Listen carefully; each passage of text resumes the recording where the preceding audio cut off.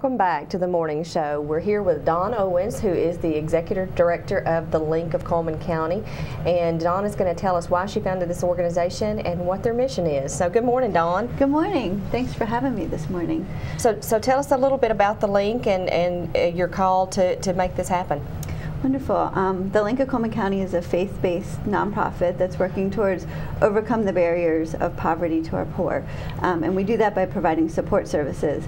And so my role in that, and the call to that, is that I have a real heart to be an advocate for the poor, to help them have their voice heard within our community. So most of what we're doing is offering opportunities that we could hear some of their struggles, some of the challenges that they have, and then trying to create programs around that to develop ways so that they can move forward in life. So even though folks may find themselves in a place of material poverty, they certainly could be rich in other areas of their life. So we like to make sure that we're trying to help them identify the talents and gifts that they have within their life to help them, again, just to move forward. That's awesome. How'd you come up with the name The Link? The Link, oh, that's a hard one to answer. Well, really it was just kind of a, okay, Lord, this is what you want me to do as a vision in the community, and what would you like to call it kind of situation. The original vision of the Link came to me after my husband and I had originally moved here to Cullman. As you've probably noticed, I'm not from here. Did you take notice of that? We're shocked. Really shocked out of my mind. So I'm not originally from here, but he has deep roots in Cullman and grew up here and moved away for a period of time. We got married. As we were dating, talked a lot about the possibility of planning a church. And we did move here to do that originally, and God kind of changed that vision as we moved forward. So it was about 6 months into that church plan that we just had to close the doors. There just wasn't enough momentum. But we always had the heart and the vision of the church to help break the cycle of poverty in Cullman. And so we started asking the Lord, what would you have for us here? And in that, got a vision of an organization that would sit like a hub and a wheel.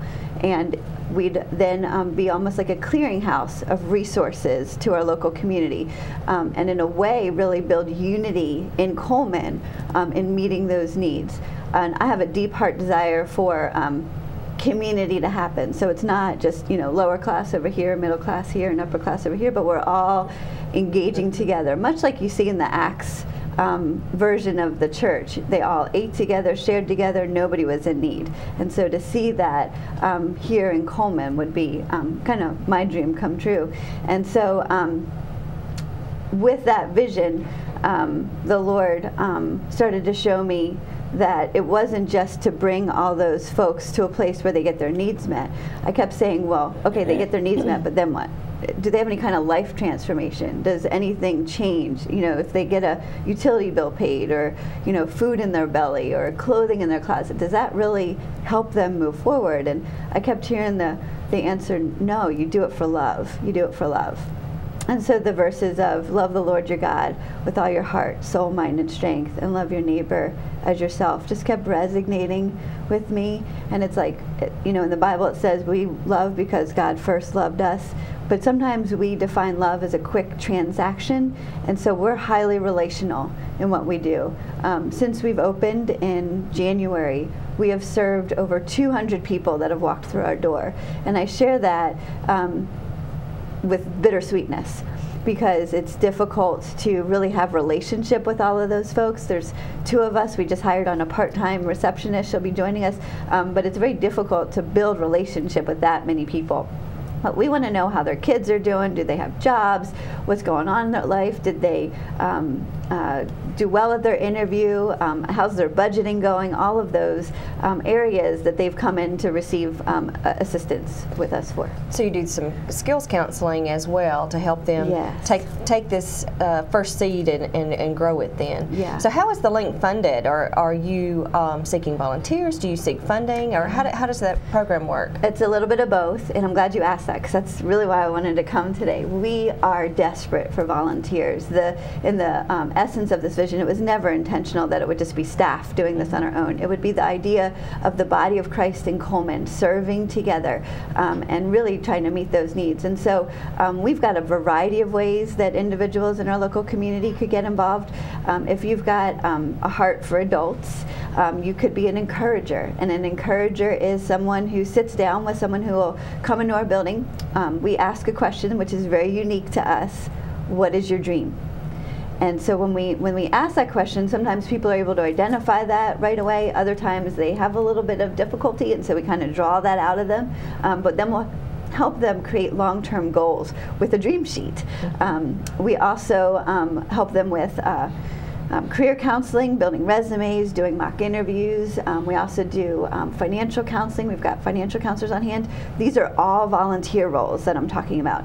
We also have, we host GED classes. We need GED tutors, adult literacy coaches. We're the only place in Cullman County that an adult who reads below a 4th grade level, and believe it or not, there's quite a few of them, can meet with a coach one-on-one in a very dignified manner, learn how to read and write again, and really feel good about their accomplishment. And our folks are moving at a really great rate. We've got folks bouncing from level 1 to level 2, and so we're seeing that move forward. And then we also teach English as a second language. There's lots of opportunities actually in our community to do that. We're just another one of those. And just offering in a different area than some of the others. And then we do our newest program is VIPS, and I don't know if you've heard of VIPS before. Yes. Volunteer in Public Schools, and so we just recently merged with them because they meet the needs of at-risk elementary age students, and most of those students fall in the category of low income. 95% of them do, and so this is a great opportunity for us to now be able to say, hey, parent of this child that's being mentored by a VIPS member, we also have services for you. So if you need help, we're here for you as well. So now we're one big organization instead of two, working together towards the same goal.